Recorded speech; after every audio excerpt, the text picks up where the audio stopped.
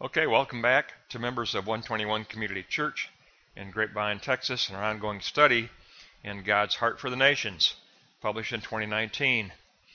We are on Lesson 4, pages 32 to 38, and this really does give us a lesson on the revelation concerning God's true heart, God's intentionality. And we look at the Psalms, we look at the prophets, and so it's a very good lesson on investigating what Revelation has unveiled for us concerning the heart and the intentionality of the living triune God. Let's go to Block 1, examining the Psalms for discovering God's heart. Psalm 67, 1 through 3, that your way may be known on earth, your saving power among the nations. Your way and your salvation, that they may be known. Psalm 2, 7 and 8.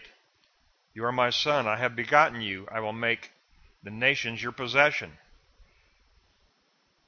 I will give you the nations to the ends of the earth.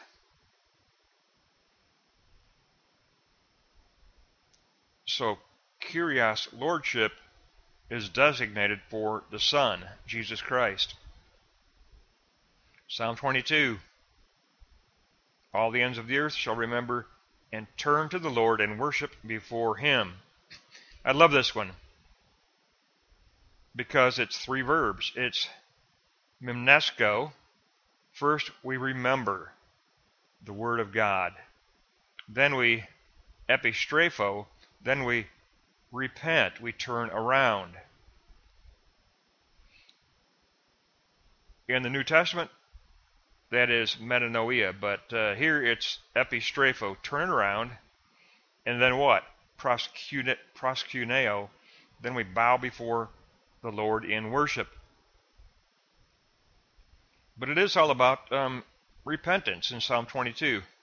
Psalm 57, I will sing praises to you among the nations, to your steadfast love as high as the heavens. And in the Greek it reads, I will acknowledge the living Lord God. I will acknowledge, ex amalogeo. I will acknowledge the living Lord God, His mercy, His compassion, which are magnified unto the heavens. The mercy of God is limitless. It is the love of our Lord God that holds us, that embraces us. Psalm 66, who rules by His might forever and keeps watch over the nations. And in the Greek it reads, God, the Lord God, possesses a masterful domination type lordship, and we are to cause to be heard the voice of His praise. We are to create that ministry that will cause the voice of the living Lord God to be heard.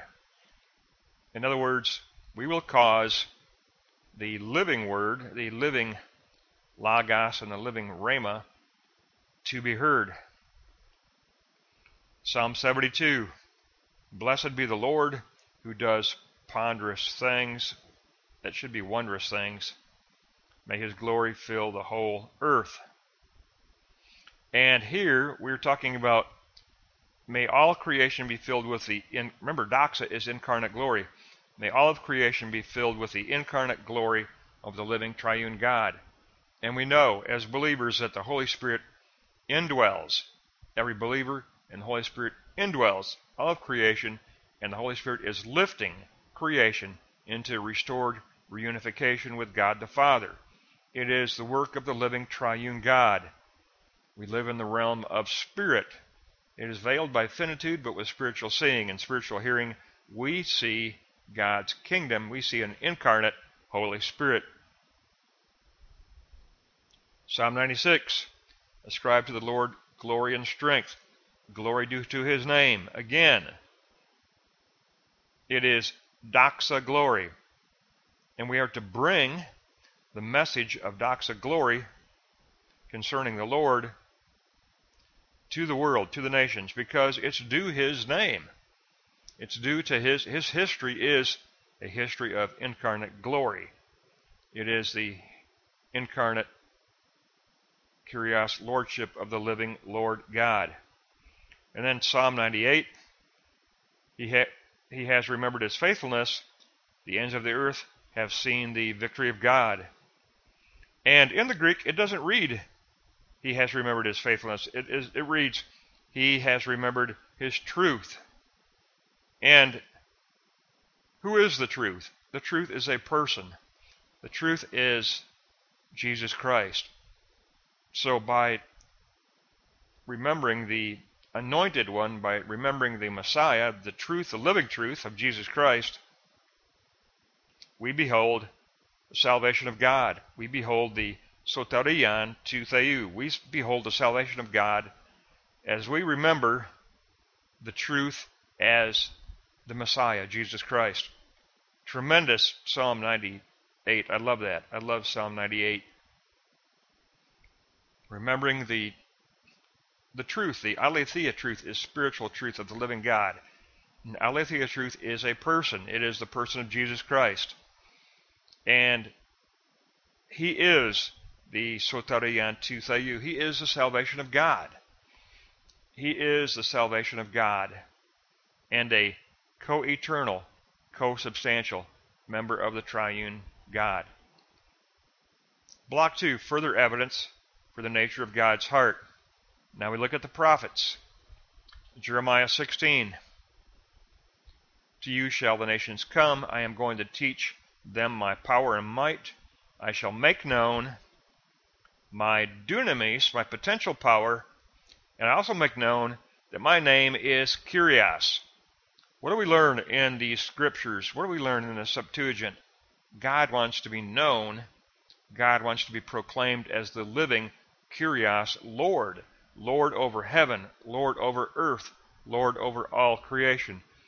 In the New Testament, who is declared Kyrios, Lord? Remember our last lesson. Jesus Christ is Kyrios, Lord. Ezekiel 36. I scattered them because of their idols, but for the sake of my holy name I will act and sanctify my great name. Then I will gather them. 3-verb process. Israel was scattered due to idolatry, worshiping idols, the idol of self-centeredness, this idol of selfishness. And sanctification is given to us as hagiadzo, and it is by God and God alone. And that applies to us as believers under the new covenant. How are we sanctified? We are sanctified by the truth. That's what it says in the Gospel of John.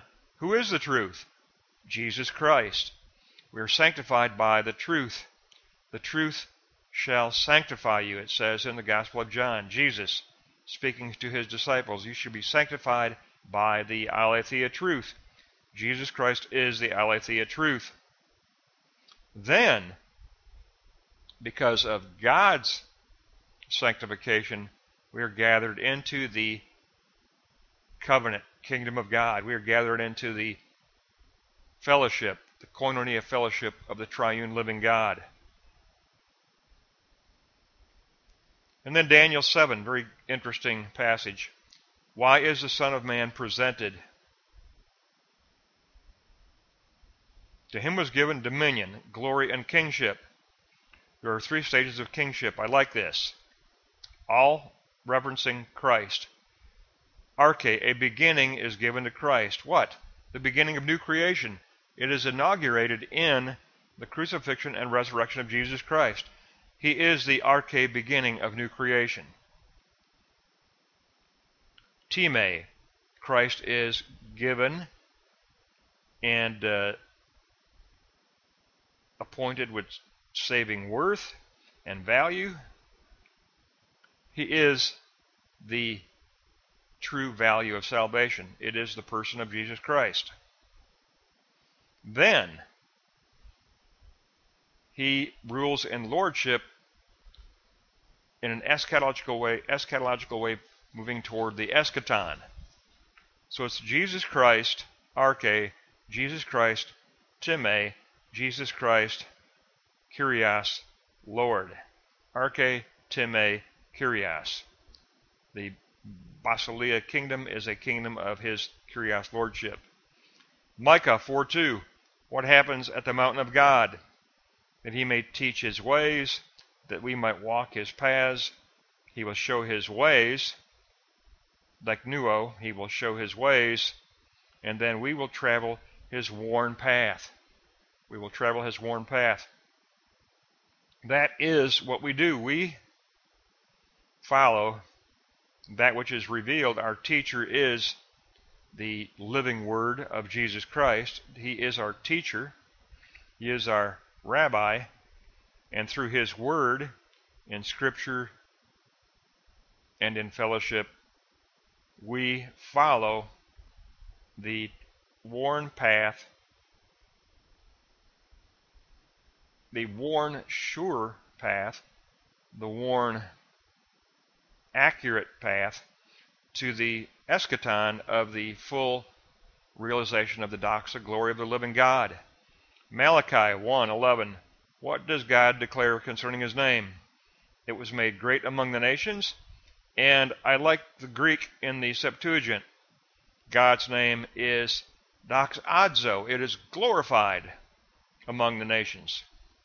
What happens through the power of the incarnate Holy Spirit?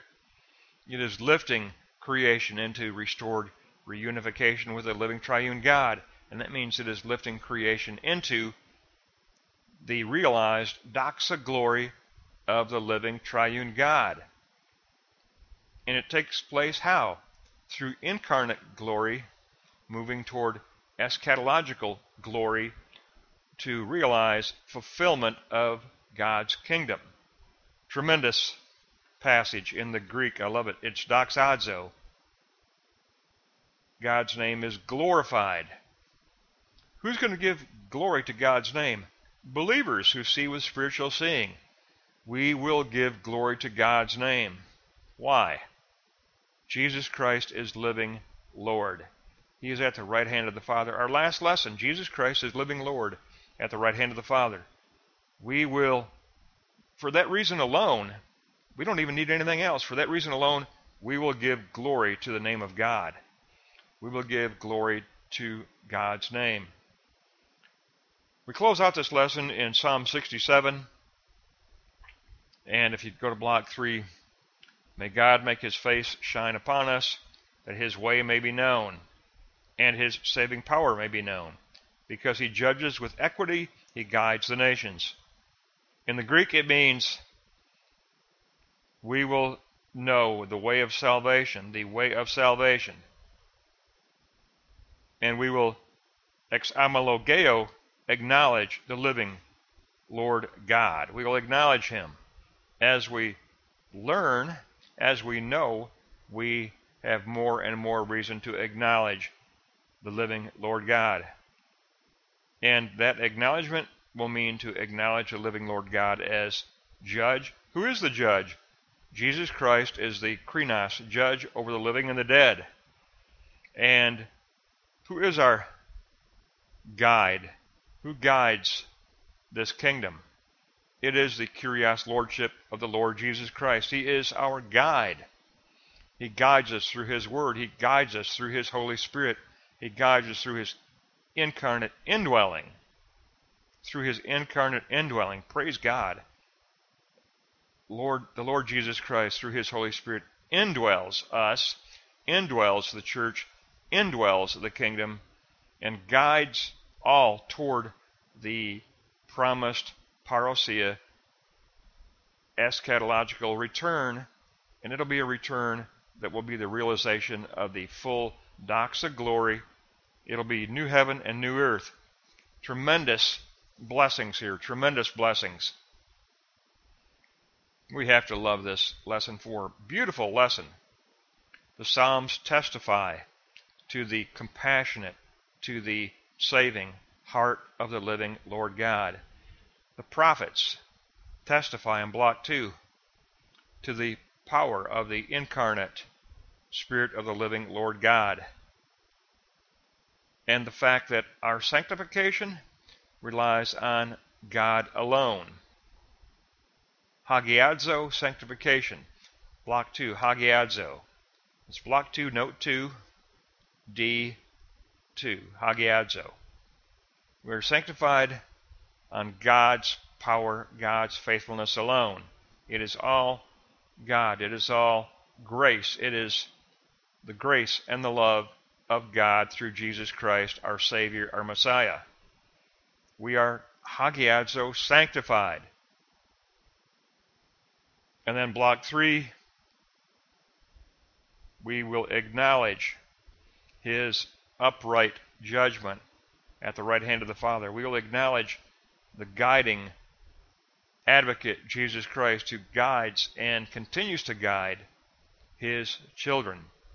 He is the Good Shepherd. And I'll end with that statement. Jesus Christ is the Good Shepherd.